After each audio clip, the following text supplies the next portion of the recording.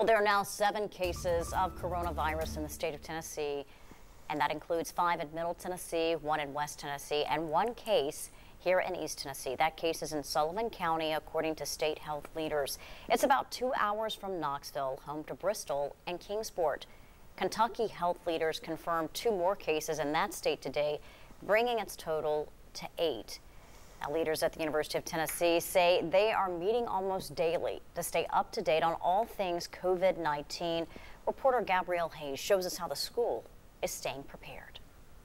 If you're wondering about students returning from Italy, the university says they are not going to class. The students from Italy were told to self-isolate as required by CDC guidelines.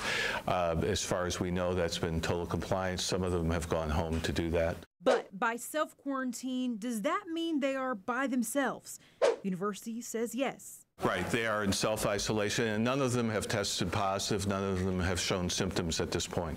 UT is also prepping for possibly moving classes online. We're still looking to find out and look for what that trigger point would be. On Tuesday, an email went out to students asking them to bring home any books they would need to complete their work and to get familiar with online platforms like Canvas and Zoom. Make sure that you know where your travel plans are going and what the recommendations are, both entering and exiting that area. UT also says it doesn't have the capabilities to test patients. The only place that COVID testing is available now are through particular labs.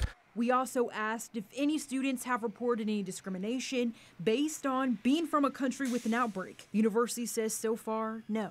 If those were to arise, we would follow normal protocols to follow up. The school says it's constantly learning about how to protect students. That includes doubling down on cleaning as they head into spring break.